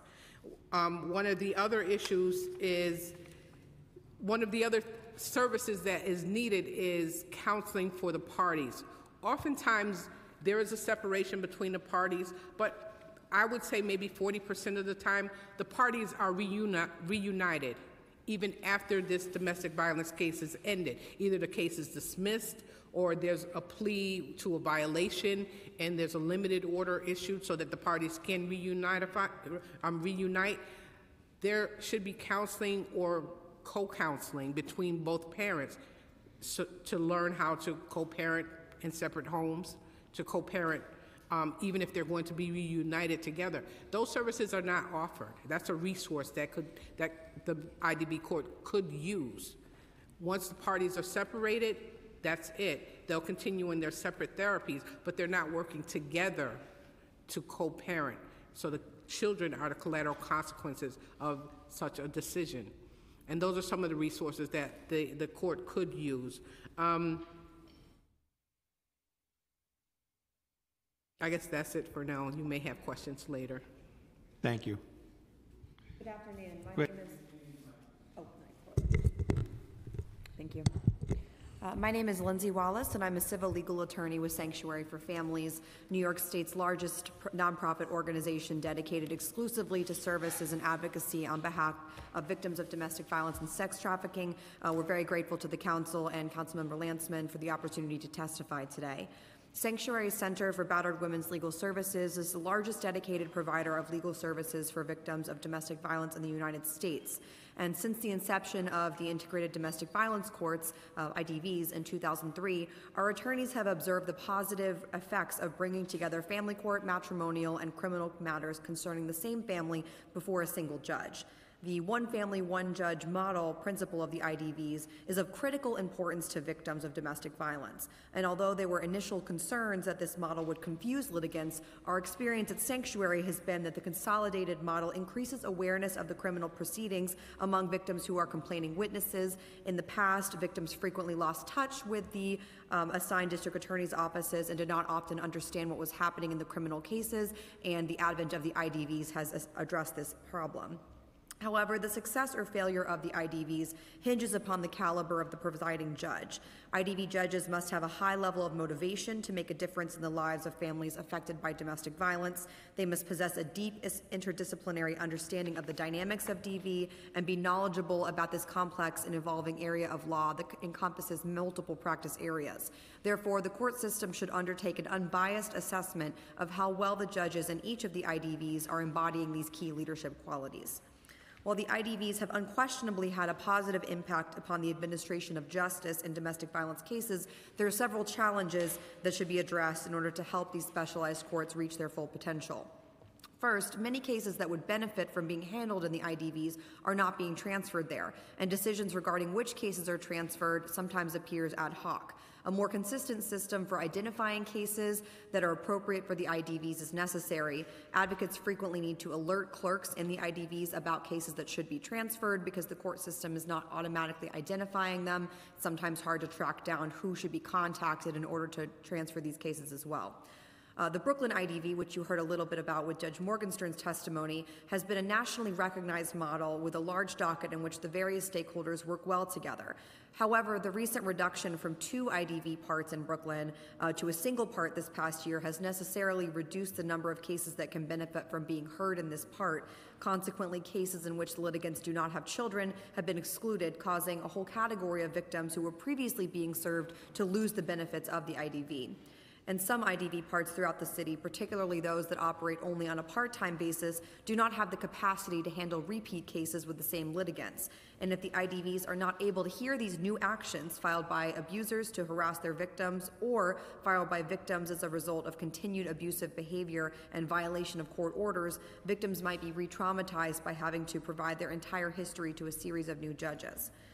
Second, to echo a lot of the testimony that's come today, one of the strengths of the IDVs is their recognition of the need for specialized integrated services for families experiencing DV.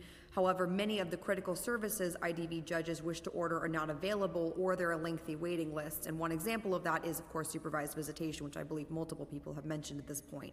Lack of free or low-cost supervised visitation resources endangers both children and their parents. So we Yes. get the lack of supervised, but are there other services? Because I had asked the judge that. That's what you wanted to talk about? Yeah, look, actually one of the things that I think that we need to do is have more access to forensics for evaluations. We're not just talking about, sometimes parents are not only substance abusers, but they have mental illness, but they also have mental disabilities. And what you can do, or what is open to the parent with those other issues, is also limited, and we don't have enough coordination. So if I have a mentally impaired person who actually could get services from the state, it's very hard for us to actually get them proactive in the part, or to actually get our client to get the services that they're entitled to, and to have it actually happen. I also wanted to talk a little bit about that inverse client. We aren't getting the more serious cases. Well, I'll get back to you on that. I just interrupted her testimony, so we'll do that. Sure. We would agree there's a lack of information about offender accountability programs, which programs are available, or even the lack of empirical evidence into the program. So I think additional information about programs being available and empirical support for whether or not those programs are actually efficient in increase or decreasing recidivism would be an important addition as well. We'd also note that some IDVs do not have adequate, if I may finish, do not have adequate physical space to address the safety needs of the litigants in domestic violence cases. Sanctuary has observed incidents in more than one borough in which violations of orders of protection occurred just outside the court buildings. I personally had a case last week that had occurred right outside of the courtroom with multiple people harassing the client. At least one of these resulted in an arrest. And at times, the atmosphere within the IDV court itself can be charged with aggressive, potentially volatile energy, as many accused perpetrators are in the courtroom along with victims. Sometimes victims have to testify in front of a packed courtroom of people waiting for their cases, particularly, I understand, in Kings with the increased capacity due to the downgrading from 2 to 1 judge. That's often a problem that we see, and victims who have experienced significant trauma may be triggered by such a court environment and are sometimes forced to testify in front of full rooms of individuals or even just have their cases heard. So this is an issue as well in terms of capacity. Also, integrated domestic violence courts often lack access to child care centers that are available to litigants in family court, and because they're located in the criminal courts and physically they're not always next to the family courts, their litigants who need child care may not have access to the family court child care services, and it may be difficult for them to go back and forth between the checkpoints to get from the courtroom to the child care as well. New York City and state have been pioneers in the creation of these IDVs, ensuring that the most vulnerable survivors of domestic violence have an integrated forum for handling all of their cases. We believe they're truly a life-saving resource, and if following just these few additions and changes would really improve the outcomes for all involved. Okay, thank you. Thank you. Yeah, so is there anyone who has something more to add that got cut off because of the time limit? Very briefly, just the resources. There are not just lacking in supervised visitation, but as she stated, mental health resources. I had a client sit on Rikers Island for almost a year trying to find a mental health program for him that was suitable. And it shouldn't take that long to find a mental health program for someone, not just mental health program, but also therapeutic programs for people. It is very difficult to find therapeutic programs. Language-specific therapeutic programs are also difficult to find because we have a lot of litigants and defendants who English is not their first language, and trying to find parenting skills in different languages or even therapeutic resources in different languages difficult at best. Money is always a problem. Our clients can't always afford to pay, and if they're not insured, that makes it even longer trying to find a program that is acceptable to them. So if they're uninsured and undocumented and speak a different language, it is almost impossible to find resources for them. Yeah, we often have, if our clients have insurance, we have some options because sometimes the court will allow for us to get just a psychiatrist to work one-on-one with the client. We provide the psychiatrist with a protocol for things they should cover. But if the client has no insurance, we are really stuck. We're down to very few programs that actually take people. We haven't had good coordination at least in Manhattan, with the Veterans Court. I did have a couple of vets. They were kind of resistant to going to the Veterans Court, but I felt that it would have been good for them because they also had trauma. I think the court is opposed because there's a protocol for not to have joint family counseling, so everybody has to do their individual counseling, but I think that there should be some notion of how, since the family is going to work later on, even outside the court, for how the parties will be able to communicate with each other and to prevent future problems of domestic violence that come with communication and how they deal with each other. And I think we're just missing the boat on how to use counseling effectively.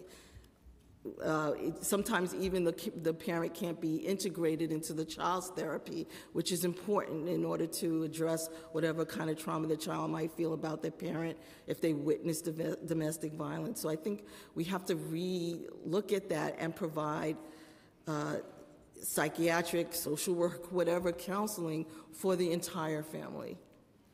So, our experience as a policy body, not my own experience as a lawyer, but as a policy body, is the Human Trafficking Court, Veterans Court, Drug Court, where the model is getting defendant services that he or she needs rather than treating the situation they're in strictly a criminal matter, right? So the Human Trafficking Court, many of the women are either victims of trafficking as we understand it, or regardless, they're trapped in a life that they don't really want to be in.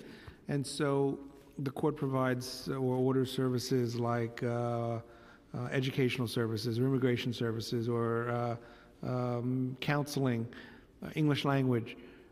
The IDV court, it seems different. It's not quite that. It's really not about the services that are provided either to the defendant or the family. It's simply, albeit importantly, about one judge, one family, about having just consolidating and the more efficient and seamless operation of or adjudication of the legal problems this family is having, some criminal, some civil. And what we're interested in is whether or not there ought to be more of the resources, services that are familiar to the trafficking court and the other service courts. And what I'm hearing is, if there is a ability of the city to put in resources into the IDV courts, they're probably best put towards the supervised visitation before you get to all these other gee whiz services, because we're not talking about a lot of money that might be available. May I? Yeah. I don't think it just means putting it towards supervised visitation, but oftentimes that is the foremost thought in our clients' minds: when will I see my children? So to them, even getting supervised visits, they don't want supervised, they want unfettered access to their children. But because the courts impose supervised visitation, anytime there's a DV issue, they almost, I would say 75% of the time, impose supervised visitation. So that's the norm in that courtroom. Other than supervised visitation, and it's not even accurate to describe that as a service, but other than supervised visitation, what other non-judicial services are ordered or directed in the IDV courts that you see? Is it routine for a judge to send someone to mental health counseling? If a judge thinks someone needs, some kind of program to get their GED, these are the kinds of things that we see in the other courts. You don't really see that in IDV? Oh, and we probably should. Drug treatment, alcohol treatment, yes. Yes. Therapy, yes.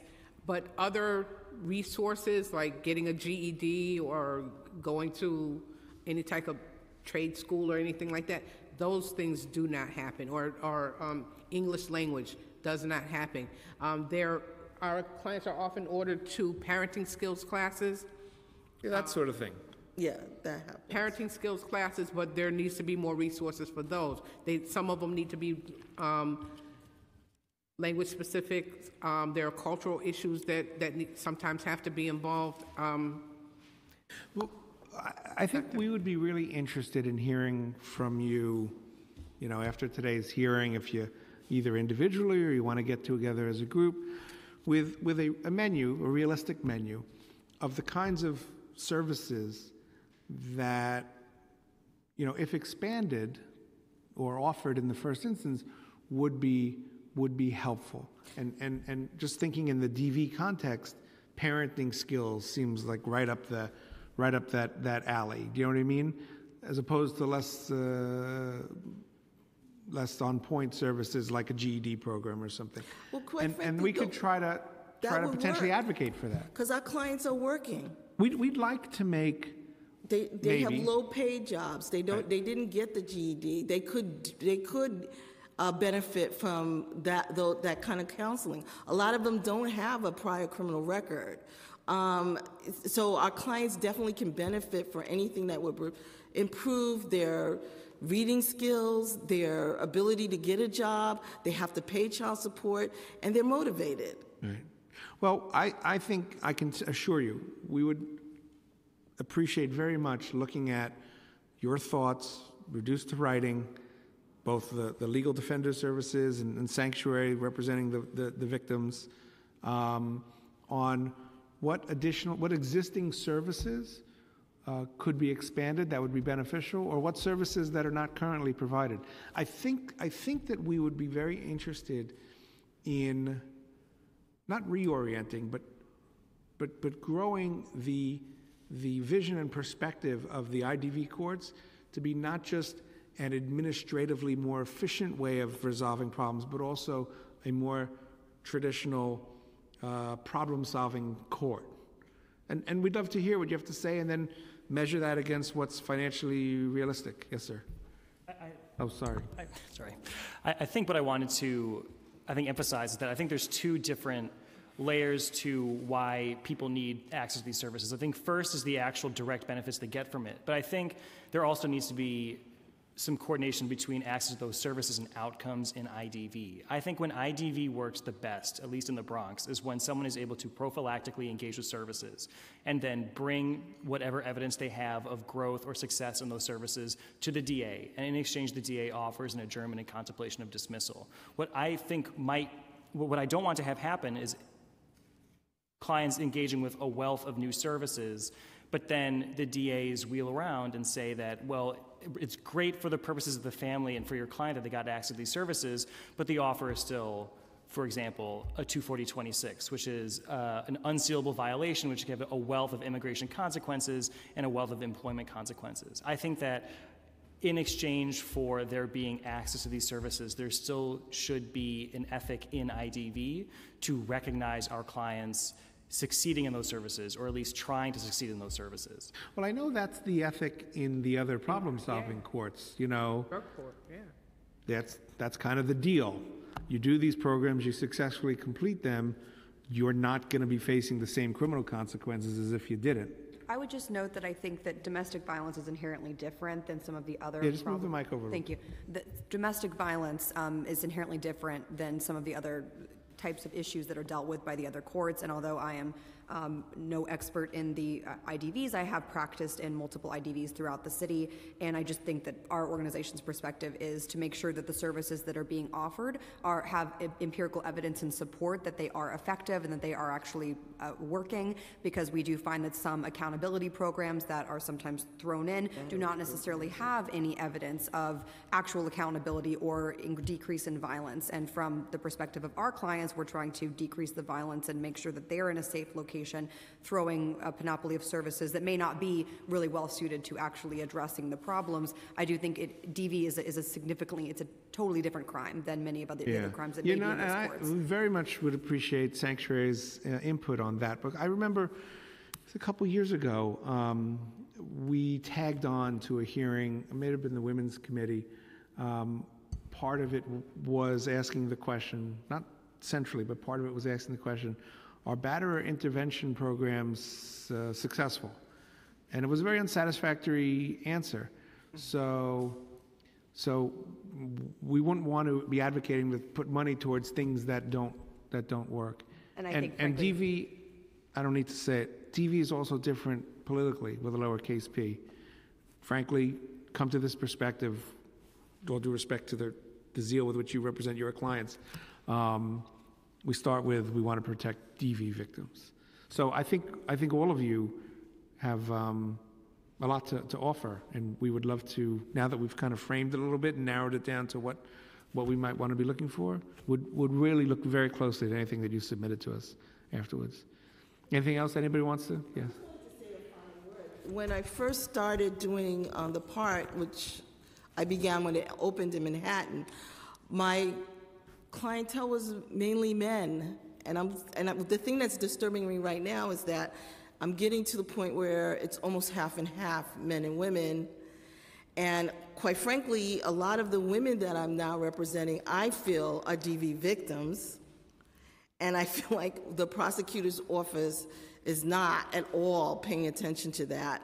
The only good piece of that is that then I absolutely use the justice system and try to convince them that they have the wrong person. So now we're wearing like a double hat, because sometimes I am representing somebody who's been accused, and then some other times I'm really feeling like my client is the victim. How did they not see that? And why are they now putting all these other people through this system, designating them, a perpetuator of violence, and basically we still have to deal with what happens to this family. I just want to echo that. I think that it's definitely true in the Bronx. I feel like my own caseload is becoming more and more half and half between men and women. And I think that it also goes to show something that was brought up at the human trafficking court hearing that you mentioned a couple years ago when it comes to the opportunities for diversion earlier in the process. When someone gets to IDV, it is relatively late in the process in terms of someone having been accused, arrested, charged, motions filed, then removed to IDV, and that is a lot of time and effort.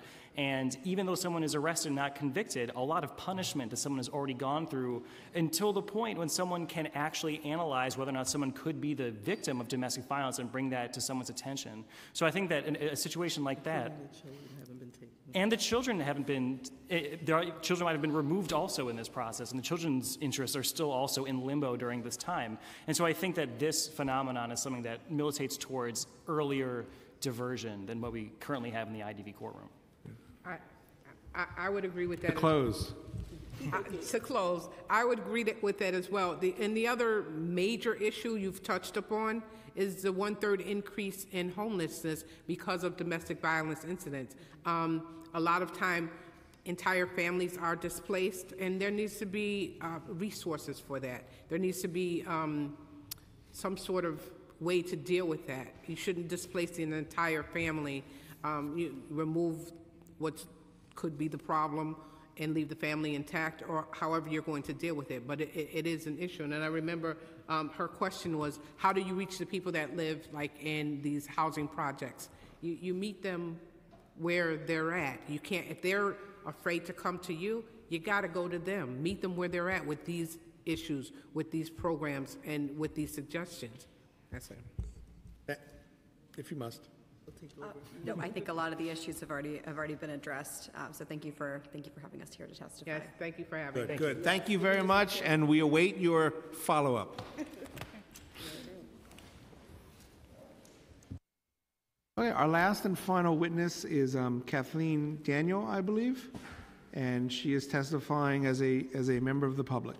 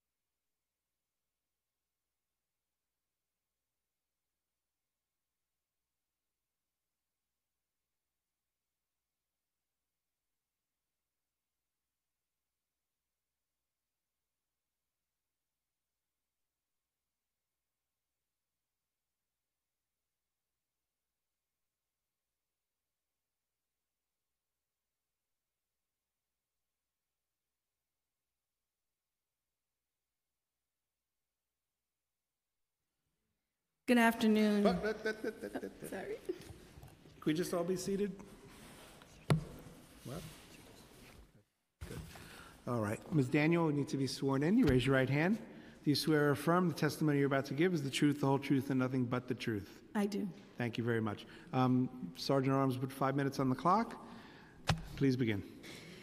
Good afternoon, and thank you for conducting this hearing. My name is Kathleen Daniel, and while I am a city employee and I have worked with the domestic violence work group in the mayor's office, I am appearing before you today as a survivor, as a working single mother of two who myself went through the IDV part in Brooklyn. And we were there for family, matrimonial, and support cases that spanned 28 months in total from 2010 to 2012. And I'd like to thank the council for conducting this hearing. Real reform, I firmly believe in domestic violence processes, must be trauma-informed. And I thank you for giving me the opportunity to address you today. I asked the council today to change your thinking about domestic violence families and the legal processes, and challenge you to remove the word finite from your thinking and from your vocabulary entirely. Many families torn apart by domestic violence are involved in some way with the court system for many years. I personally am still in and out of court, and I am now on 8 years since I appeared for the first time in IDV in 2010. In 2009, I appeared in court, was not transferred to IDV until 2010. So I echo what the agencies have said earlier, that it takes some time before we go into this process. I know other families that are in their 10th year in and out of family court.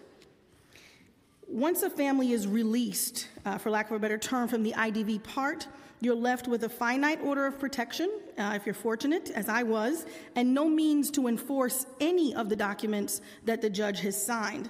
So as a result, my abuser has not complied with any aspect of equitable distribution, violated many protection orders, rearrested, has sued me for custody multiple times, has stopped paying child support. So we have been in and out of court legitimately in family court, but we are no longer one family, one judge, because we no longer have the benefits of IDV, because there is not a criminal matter to anchor us back into that process. And therefore, when I am in these other parts... All right. Is it the case that when the criminal matter concluded, you were kicked out of the IDV court, or years later, the litigation between you and whomever started anew?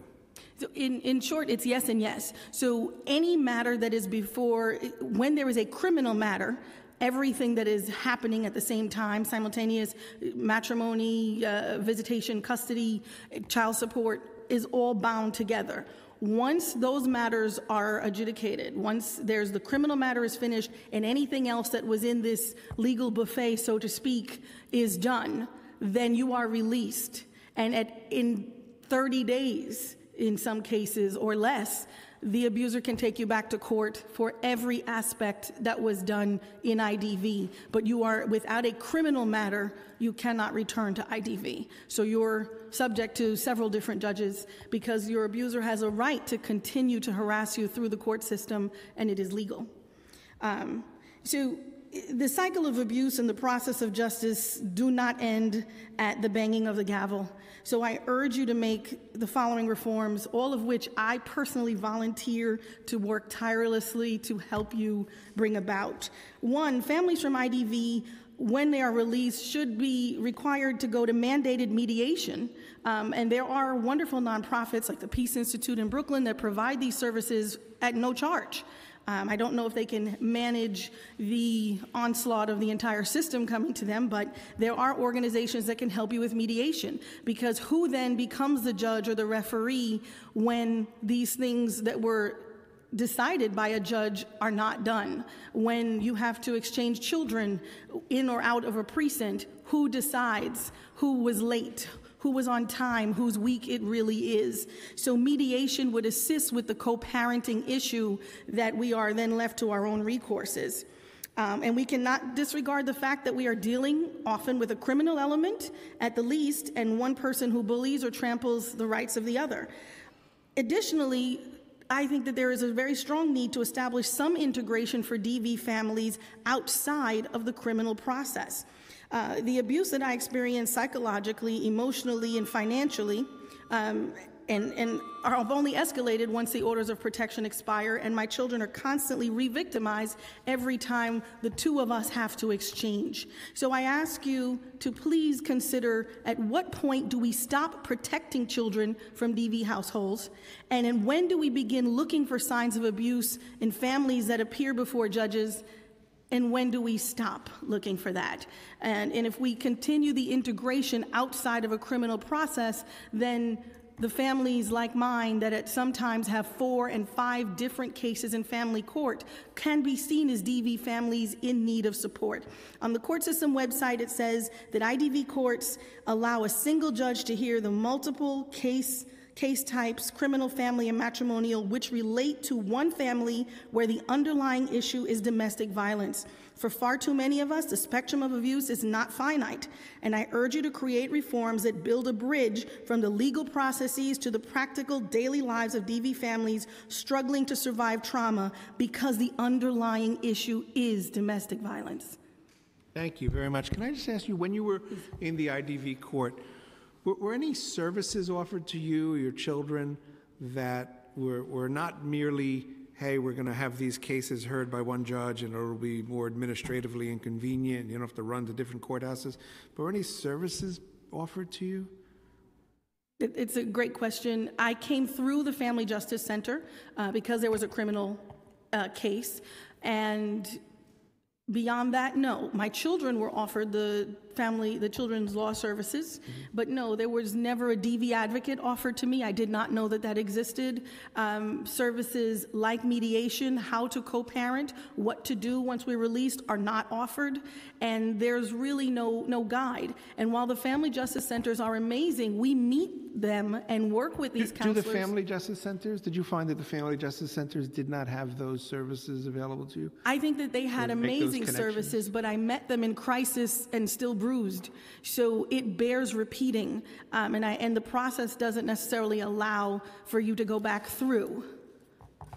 Got it. Okay. Terrific. Thank you very much. And really respect your willingness to talk publicly about your personal situation, which I'm sure is not easy. Thank you. Thank you all very much. Ladies and gentlemen, that concludes our hearing. I want to thank all the witnesses for their testimony, and we look forward to following up with them so that we can try to have some kind of impact in improving how the IDV courts work and how domestic violence is treated in our justice system. Thank you all. Thank you.